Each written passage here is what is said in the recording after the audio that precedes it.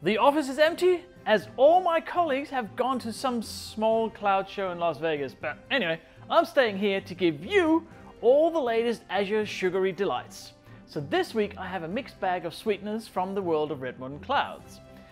Azure DevOps on-prem version is now in release candidate, and that's pretty cool. There's a public preview of simplifying confidential computing in Azure IoT Edge, and you can join the online Connect event in December.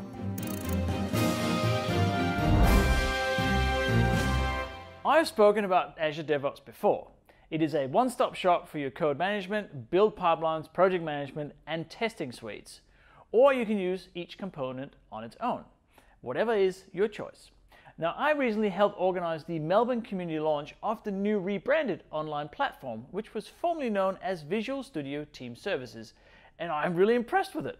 The ability to mix and match your tools and providers of choice is super powerful and can help you get a solid project pipeline happen much quicker.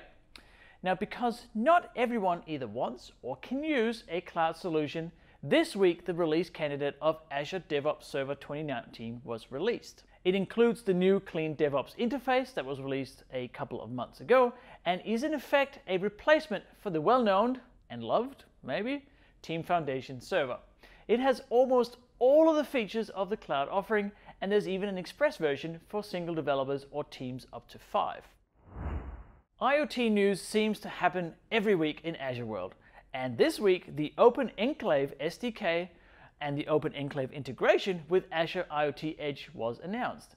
Now, this particular solution addresses a concern of data security when being processed at an edge node in an IoT system.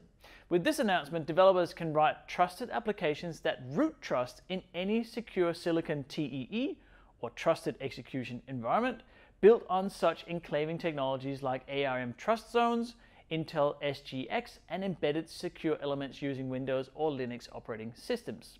Now, at this point, I probably need to explain enclaving. Yes? It's the idea of having a separate part of the network, in this case in Azure, that is completely cut off from access from other parties. Not even Microsoft themselves can peek at your data in the enclave on the edge node. The Open Enclave SDK provides a programming interface for writing applications that take advantage of an enclave. It is a security in a box, a black box, full of unicorns, probably. Now, I'm a bit in love with conferences, especially presenting to an eager crowd of developers. But sometimes the events are nowhere near where you are. Now, online events to the rescue! And when it comes to online events, Microsoft Connect, brackets, because we're developers, right, is among the best ones. A full day of dev-focused delight, including updates on Azure and Visual Studio, keynote demos, and real-time coding with experts, all from the comfort of your couch. The agenda includes DevOps, Kubernetes, serverless compute, IoT, AI, and developer tooling. Microsoft Connect, brackets, 2018 takes place on December 4, and you can join for free using the link below. I know, it's sad, but you have to wait another week to get more Azure This Week shenanigans on your screen. I'm done, and now I'm going back to writing more amazing course content for the Cloud Guru platform. Did someone say Azure certification? Now, in this episode, we covered Azure DevOps Server 2019 RC1, which is now in release candidate. This on-prem version of Azure DevOps is free to download and take for a spin, at least for a while. There's a public preview of simplifying confidential computing in Azure IoT Edge with Open Enclave SDK and secure edge computing hardware.